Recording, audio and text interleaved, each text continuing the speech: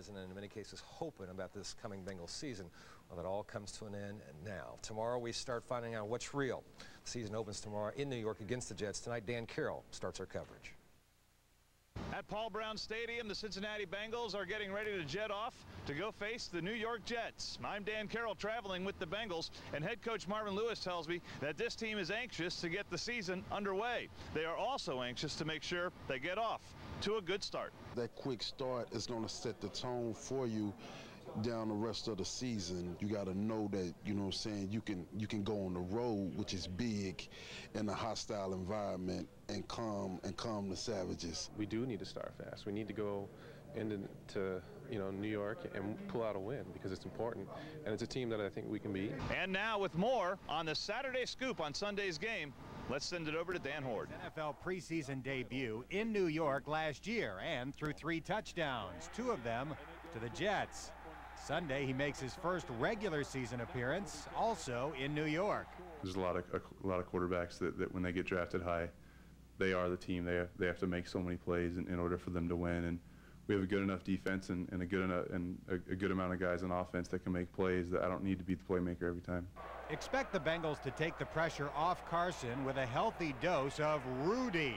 The Jets ranked 28th against the run last year. Our job is to come out here and run this football.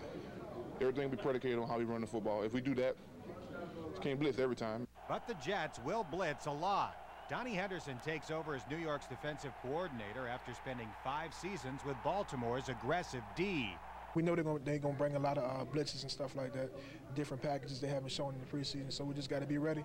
Like I said before, expect unexpected. Just be ready, block them up, and make plays. That part of the offense falls to Chad Johnson and Peter Warrick.